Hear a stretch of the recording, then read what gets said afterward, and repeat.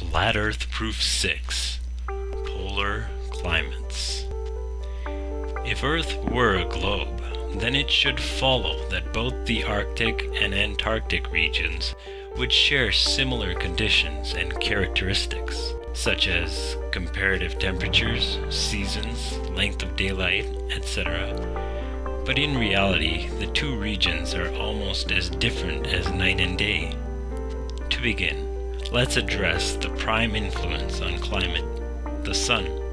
While on a ball Earth, you'd expect the sun to behave very similar at both poles. In our investigation, we find this is clearly not the case. For instance, the longest days in the north are much longer than those in the south. Dawn and dusk also occur differently in these two regions, with twilight coming and lasting much longer in the north, sometimes for over an hour, compared to similar southern latitudes where twilight always comes and goes quickly, sometimes in a matter of minutes. This is exactly what is to be expected from a flat plane, with the sun circling above and around the central pole in 24-hour cycles, traveling steadily between the tropics every 6 months. Sticking to the sun, another contrasting point between the northern and southern regions is the midnight sun, a distinctly Arctic phenomenon occurring every year during the summer solstice, where, for several days, any observer significantly far north can watch the sun travel in circles overhead, not setting for upwards of 72 hours. Meanwhile, in Antarctica, corresponding with the Arctic midnight sun, the Royal Belgian Geographical Society notes that from May 17th to July 21st, the sun doesn't even rise above the Antarctic horizon. This is, of course, because during those days, the sun is at his innermost cycle, revolving tightly above and around the northern center.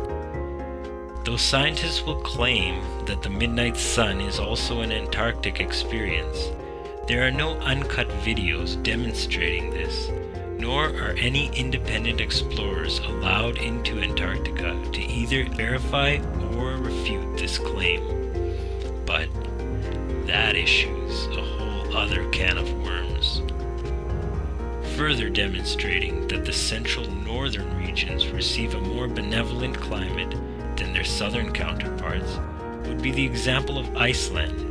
At 65 degrees north latitude, Iceland thrives with 870 native plant species and abundant animal life. Compare this to Georgia Island, which, despite being a whole 11 degrees closer to the equator than Iceland, at 54 degrees south latitude, is nearly devoid of any ecoculture, having only a measly 18 native plant species and virtually no animal life. In fact, Captain James Cook lamented that he was unable to find there a single shrub large enough to make a toothpick.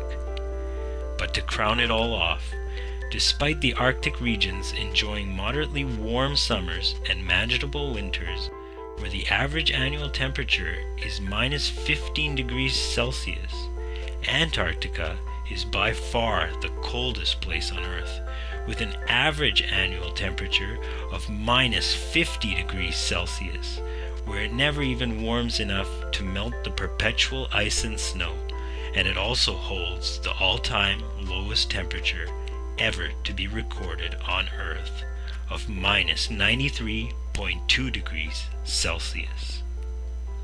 So investigate the subject for yourself and ask questions.